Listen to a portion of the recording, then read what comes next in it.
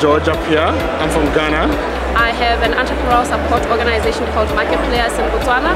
I am the co-founder and CEO for Solar Taxi. Solar Taxi is an e-mobility company. I've got 350 entrepreneurs with me in my organization, and 70% of these are women. I had a chance to be part of the speed dates with investors. I had a chance to talk to close about 13 investors in less than 20-30 minutes. It was super amazing.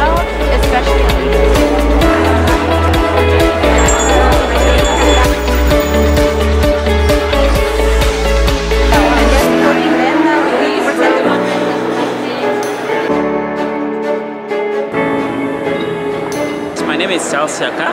My name is Isaac from the Senegal Startup House Arusha. And I'm the general manager, 250 Startup, which is a tech hub in Rwanda. Which is part of the Senegal Foundation that builds startup houses. And we're excited here to meet different partners, different startup companies to understand a little bit more of the experience in Europe. The Bits&Pretzels has been really good so far. It's really exciting. The energy is so good. In 3 words, it was access to markets, access to investment, and networking. At the end of the day, This is not bad.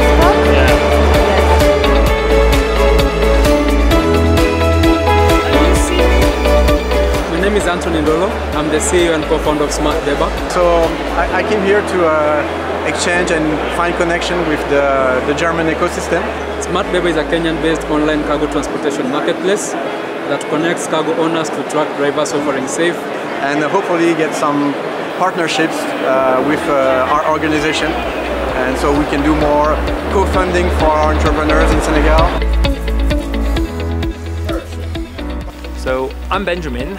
I'm leading the Make IT in Africa initiative in West Africa. I'm based in Ghana, and Make IT in Africa is an initiative by GIZ to support startups across Africa.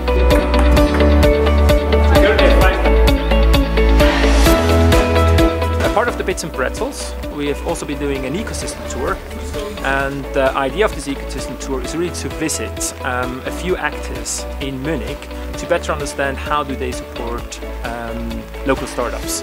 And we are visiting hubs, we are visiting co-working spaces, but we've also been visiting Gründerland Bayern to better understand what the role of the public sector is in actually strengthening not only an ecosystem, but also kind of like the city, the area, and it's been a very fruitful conversation with the different actors.